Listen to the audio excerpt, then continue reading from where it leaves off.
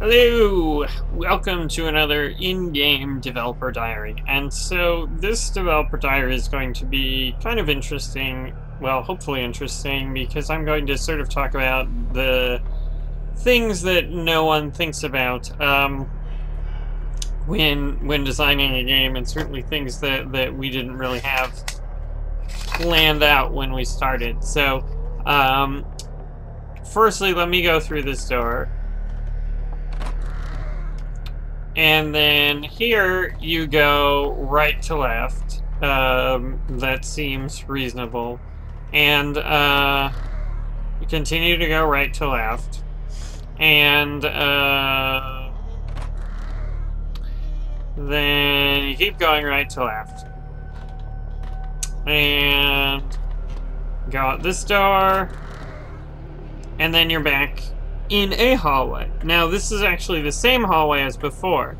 The question is, say you want to progress further in this level, which way do you go? Do you go left or do you go right? So let me just use my little debug cheat here and whee! So this is the door we entered. So it's the same hallway.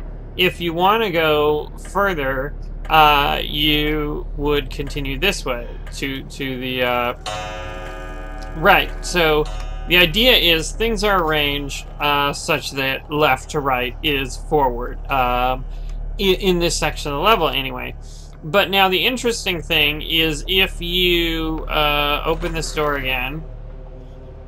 Now if you imagine that you entered a door on the back wall and then you came into this room, the actual way to go to progress further would be to the left. And this is something that I completely did not understand, that, you know, you should actually be going to the left through these rooms for this to match the outside world. And so so anyway, I continue. Oops, that was not what I was supposed to do. Some bug with our cheater things. So to some extent, people who go to the left after exiting that door are actually going in the same direction. But at least in my mind, I didn't think of this at all. Like, to me, it was like, okay, left to right is how we want the level to flow, so we'll arrange the rooms that way. But the problem is that we are creating essentially a 2D representation of a 3D world.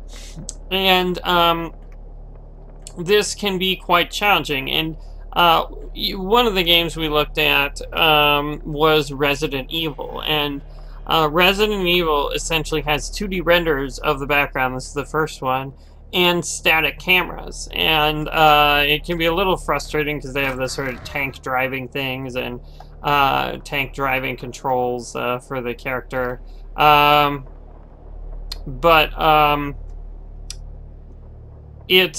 They were very fortunate in that they had sort of two things going for them. One, they had a map.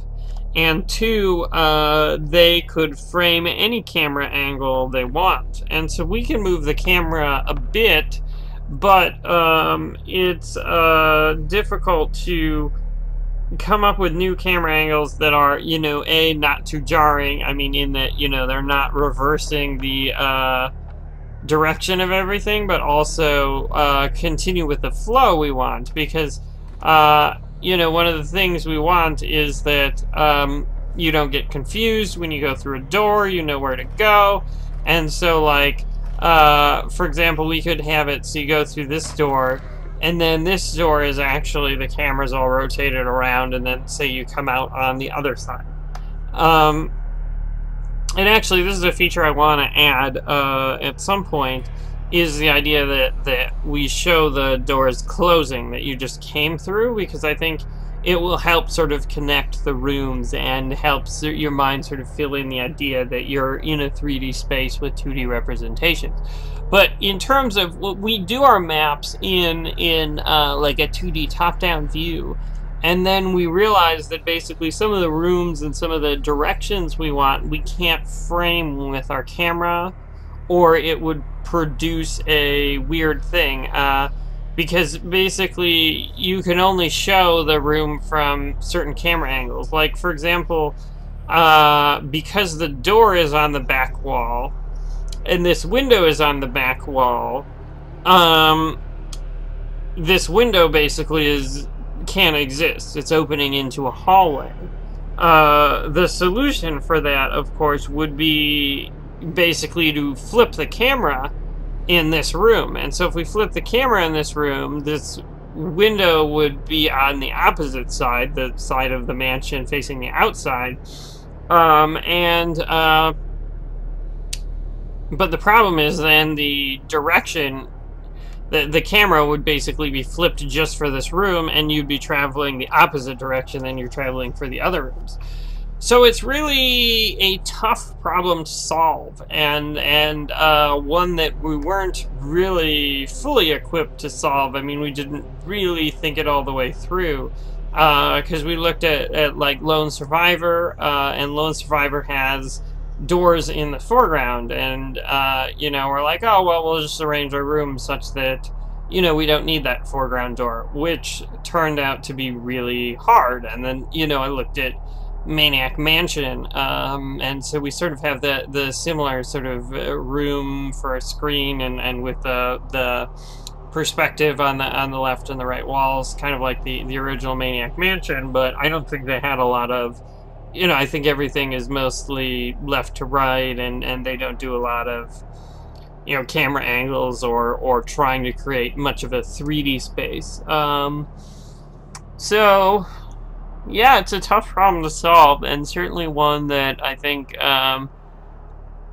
would be worth thinking about if you're trying to do a game like this. And I mean, certainly another solution is if you look at the game Home. Home basically is essentially a 2D space. There's no doors on the back walls. There's no 3D aspect to it. You just move, you know, up and down stairs and left and right, and you know, certainly that's a good way to simplify things. But I think for our game, which exploration is sort of a big an important aspect to it, at least in my mind, that